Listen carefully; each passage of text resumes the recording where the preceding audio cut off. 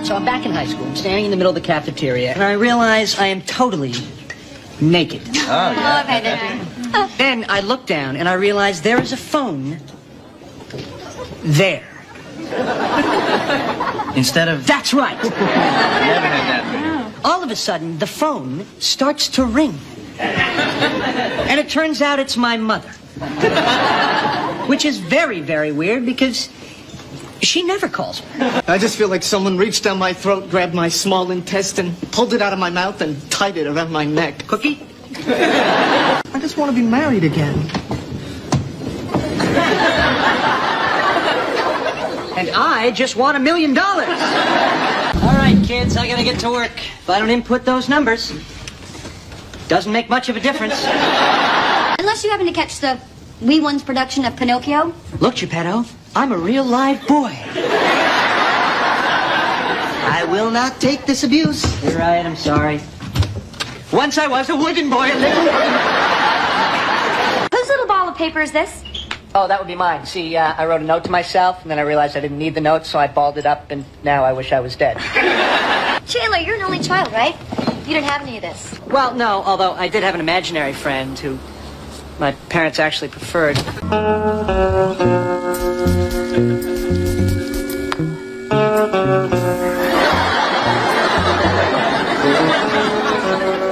opened it up, and there it was, just floating in there like this tiny little hitchhiker. Well, maybe it's a contest, you know, like collect all 5. Where's Joey? Joey ate my last stick of gum, so I killed him. Do you think that was wrong? That's it. I'm getting cigarettes. No. I don't care. Game's over. I'm weak. I've got to smoke. I've got to have the smoke. If you never smoke again, I'll give you $7,000. Yeah, all right. What's wrong with the 20th? 11 days before Halloween, all the good costumes are gone. Uh-oh. What? There was ice there that night with Carol? Plastic seats, 4,000 angry Pittsburgh fans? We've been here for over an hour, and a lot of people less sick than my friend have gone in. I mean, that guy with the toe thing, who's he sleeping with? Oh, come on, Dora, don't be mad. I know we both said some things we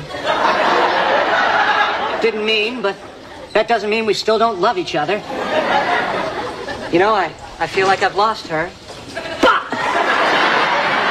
You guys can pee standing up. We can? Okay, I'm trying that. So, Saturday night, the big night, date night, Saturday night, Saturday night. No plans, huh? Not a one. Called me young lady. Ooh, I hate when my father calls me that. Here's the thing, Janice, you know, I mean, it's like we're different. You know, I'm like the bing, bing, bing, you're like the boom, boom, boom. Ow! Oh, my God! Ow! I'm so sorry. Ow! Are you okay? Ow! It's just my lens. That's my lens. I'll be right back. I hit her in the eye! This is the worst breakup in the history of the world! Oh my God. Okay. How many of those have you had? Oh, I don't know. 1 million? Yes. Hi. Okay, next word would be, Chandler. Chandler is my name, and, hi. Yes, you said that. Yes, I did, but what I didn't say was what I was about to say. What I wanted to say was, would you like to go out with me sometime? Thank you, good night. Tell me one of your stories. All right, once, I got on the subway, right? And it was at night. And I rode it all the way to Brooklyn. Just for the hell of it.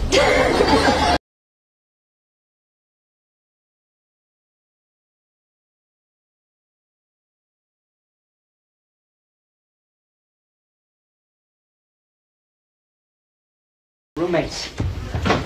Ah! My eyes! It's Andrew.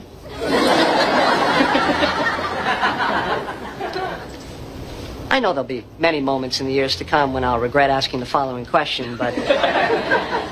And Andrew is? Would you like to call somebody? Yeah, about 300 guys I went to high school with.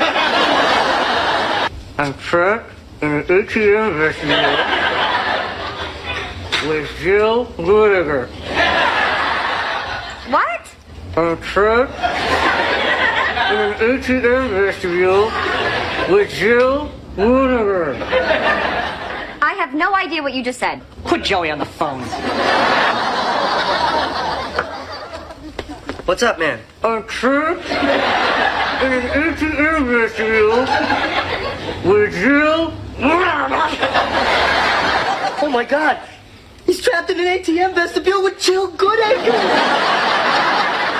Chandler, listen. Yeah, like that thought never entered my mind. Do you like some gum? Oh, is it sugarless? Sorry, it's not. Oh, then no thanks. What the hell was that? Mental note, if Jill Goodacre offers you gum, you take it. If she offers you mangled animal carcass, you take it. You know, on second thought, gum would be perfection. Gum would be perfection? Gum would be perfection. Could have said gum would be nice, could have said I'll have a stick, but no.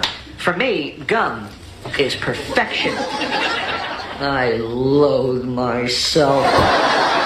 All right, okay. What next? Blow a bubble. A bubble's good. It's got a boyish charm. It's impish. Here we go.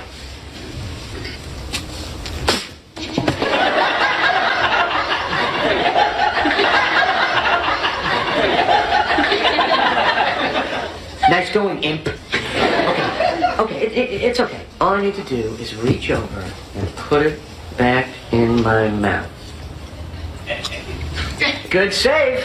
We're back on track, and I'm chewing someone else's gum. This is not my gum. Oh my God. Oh my God. And now you're choking. Are you all right? God, you're choking. Out of my league. I could get a Brian. If I wanted to get a Brian, I could get a Brian. Hey, Brian. And this from the Cry for Help department. Are you wearing makeup? Yes, I am. As of today, I am officially Joey Tribbiani, actor/model. Thank you. That's so funny because I was thinking you look more like Joey Tribbiani, man/woman. Underdog has gotten away. The balloon? No, the actual cartoon character. Hey, that monkey's got a Ross on his ass. Too many jokes. Must mock Joey. Nice shoes, huh? Ah, you're killing me.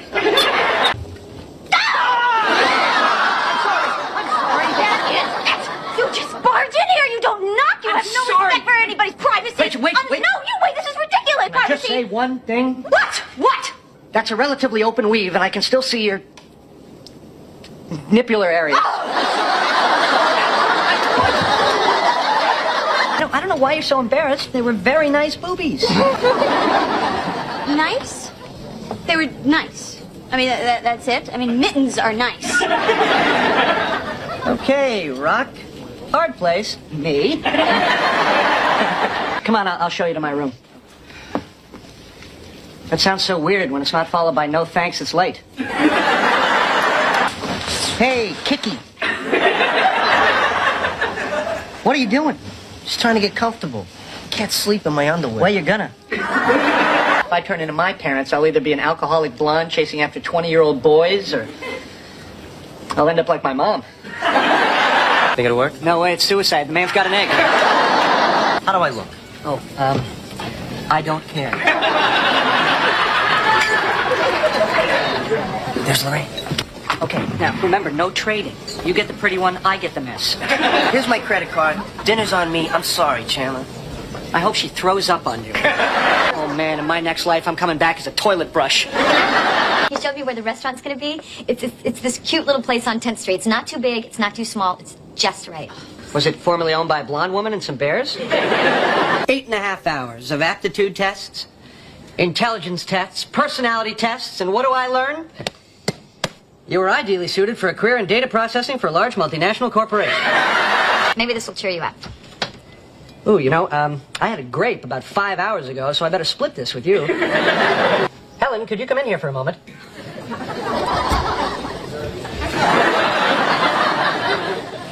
Thank you, Helen. That'll be all. Last time I do that, I promise. I've got to go. I've got Lamar's class. Oh, and I've got Earth Science, but I'll catch you in gym. Say you never feel like a father. Mm-hmm. Say your son never feels connected to you as one. Say all of his relationships are affected by this. Do you have a point? You know, you'd think I would. The doctor got the K out. He also found an M and an O.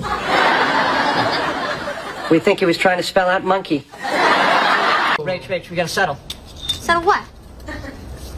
The Jamestown colony of Virginia. You see, King George is giving us the land, so... Yeah, we're gonna go take a bath. Yes, we are, aren't we? Yes, we are. They're still just friends, right? I figured after work, I'd go pick up a bottle of wine, go over there, and try to woo her. Hey, you know what you should do? You should take her back to the 1890s when that phrase was last used. You're a monkey. You're loose in the city. Where do you go? Okay, it's his first time out, so he's probably going to want to do some of the touristy things.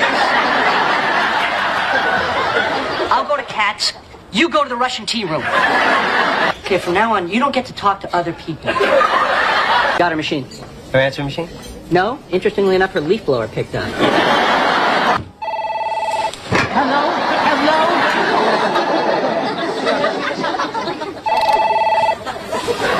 Hello? Can I use the phone? You've got to do something about the humping. What? It's just a phase. Well, that's what we said about Joey. I can't believe you two had sex in her dream. I'm sorry, it was a one-time thing. I was very drunk, and it was someone else's subconscious. How young is young Ethan? Young? He's our age. When we were... Can you hear that? Yeah. See, that'll stop when you pick up the phone. See, it pays to know the man who wears my shoes. Me. I don't sound like that. That is so not true. That is so not.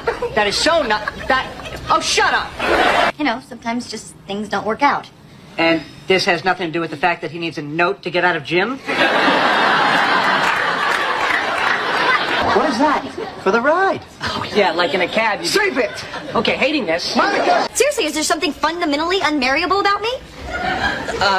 Well? Dear God, this parachute is a knapsack. Somebody want to help me? Trying to rip out my heart. Oh, that's great. Anybody seen a nipple? Men are here.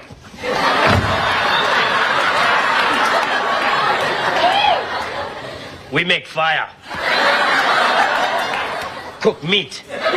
Then put out fire by peeing, no get invited back. Well, the tough thing is she really wants to have sex with me. Crazy bitch. There is a little child inside this man. Yes, the doctors say if they remove it, he'll die. I can't believe he remembered. Well, sure, but can you play it on a plane? His flight doesn't leave for another 45 more minutes. What about the time difference? From here to the airport? Yes.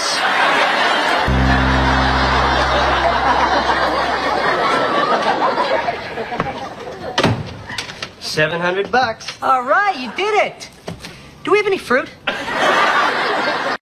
Misha was terrified and was hiding in a corner below her bed with her hands covering her mouth shut. The figure walked all over her room and then disappeared downstairs. She was relieved that the figure was gone, but scared that someone was in her closet all along. Suddenly, the pin-drop silence was broken when she heard someone run upstairs. It was the long-haired, dark figure, and it stopped right in front of her bed. All it had to do to find Misha was look down. But instead, the figure laid in her bed. She could feel the bed compress over her. A scream was about to rip from her throat when two big sunken eyes were suddenly staring at her. The figure was leaning over the bed, looking below it, right at Misha. She couldn't hold back her voice anymore and began screaming. The figure sat on her bed for some time and then walked away into another room. Not long after, Liz returned and heard the screams of Misha coming from upstairs. When she went to her room, she saw her sick daughter crouched under the bed, terrified, screaming, sobbing, and sweating. At that moment, Liz just wanted to leave the home forever. But as she was financially so much invested in the house, she couldn't walk away. She felt truly hopeless that when she did some digging, she found me. And here I was, listening to these three ladies narrate their story to me. As soon as I walked into their home, I knew that their home was possessed. But from the description Misha gave, I figured it must be a witch. I decided to stay with the ladies for some time to help them. That night, while I was in the kitchen drinking water, suddenly, all the cabinets opened and the crockery stacked inside flew at me. I was hit by a few dishes, and the noise of so many utensils dropping at the same time got all three ladies to the kitchen.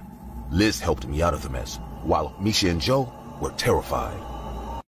I knew that water had gone over my head, so I decided to confront the witch head-on. The evil spirit must have sensed my intentions, as the witch appeared in the hallway. As she approached the living room, the lights began to go off in the house. Liz and the girls were hiding in a corner beside me.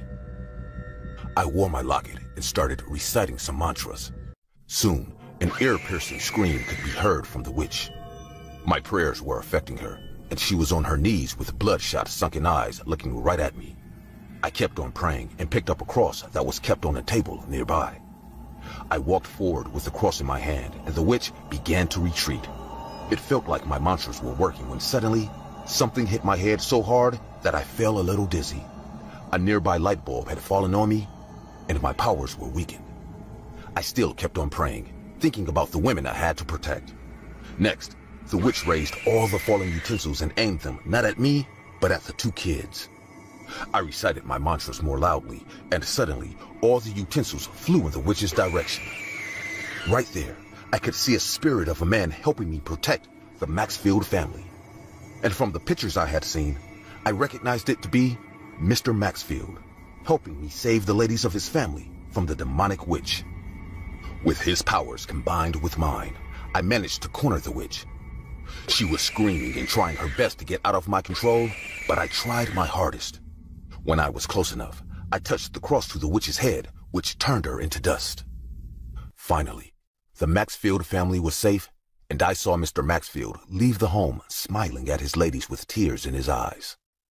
I gathered the remains of the witch and took them to the church where a pastor I knew would dispose of them for me. Now Liz, Misha, and Joe live happily in the house, and I am happy that I was able to help them with my knowledge of the paranormal.